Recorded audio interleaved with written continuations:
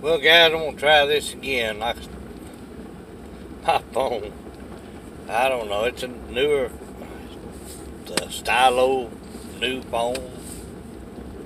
Haven't been out that long.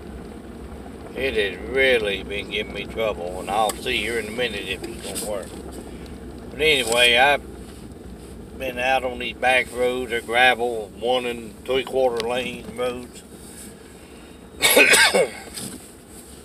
checking, running around the pipeline. Yeah, it's not gonna work. Well, guys, if I can send this one, I will.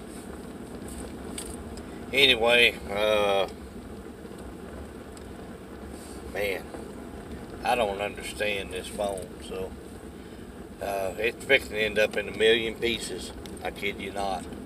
If it wasn't for that being my only phone, it would done been gone.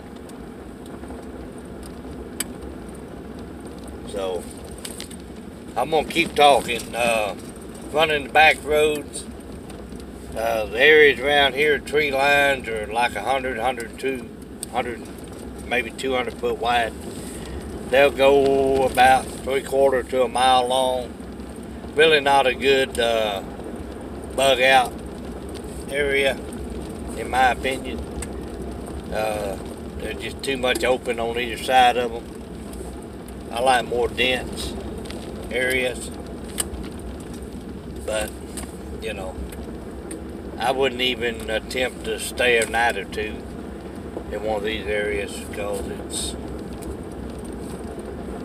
it doesn't, you get that vibe or that feel. Yeah, boy, this is a good spot here. So, but these areas are a bunch of cornfields, and they have tree lines for wind breaks to maintain erosion, control that. As I'm traveling down the roads here, I seen a herd of deer this morning. I lost count at 11. There was more that already went into a tree line, so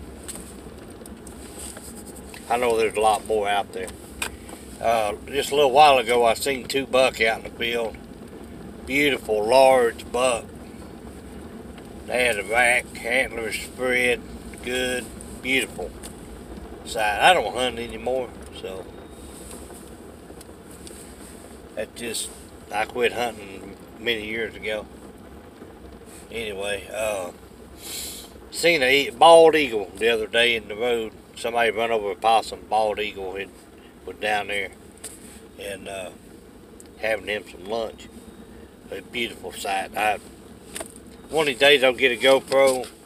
That way I can get more good pictures. Phone only zooms so much, and the quality of a phone. So trying to see if them deer moved up in this area. Seen a lot of redbirds, tons of redbirds out here.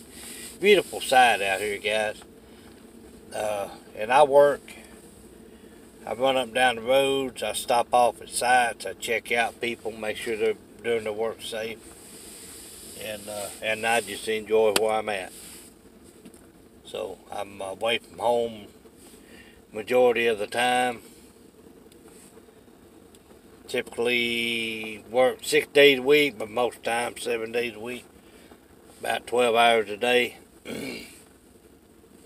Sometimes 13. So I haven't been on here a lot, and that's the reason why. So as I'm going along the roads, I see some litter, various trash and stuff, but majority of it's aluminum cans, beer cans, soda cans, things like that, energy drinks. Those are containers, guys. If you get in a situation, you look for that. Don't look at it as trash. Look at it as a tool, an essential container that I can keep water in. I can heat it up, boil it, sterilize it. I can transport it in a can. If you rub the top on a semi-rough surface, what it'll do is it'll take this little ridge right here, and then you just pop that out, and you got a little drinking container. I don't throw my stuff out. I save cans to recycle them. A lot of things you can use. Bottles, you can use them to, like a little, what do you call them, 20-ounce soda bottles, things like that. You can use that to transport water, things. You can take a larger 1 liter, 2 liter bottles, cut the top off, turn it around, stick it in there, secure it somehow. Make you a little trap for minnows and stuff. We even caught crawfish in there. They were small, but you get a bunch of them, then that's a little meal there. Good protein. Minnows, if you catch those, you can eat those, but you can also use them to catch bigger fish. So, while you're out there running around trying to stay warm, layer of clothing. If you start to sweat in this cold weather, hypothermia set in. I always keep a cap on when I'm outside, and I'm talking one that goes over years. Keep your head warm, keep your hands, feet warm, and you'll be in pretty good shape. But if you start to sweat, you could die.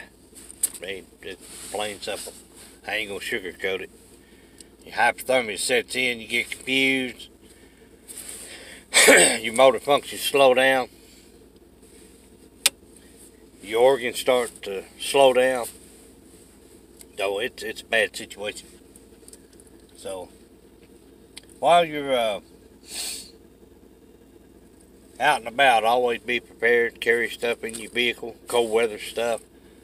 Harbor Freight and moving quilts. Man, them things are good. I actually had to use one here a while back because I didn't have any bedding and travel trailers, so I used one of those Harbor Freight quilts.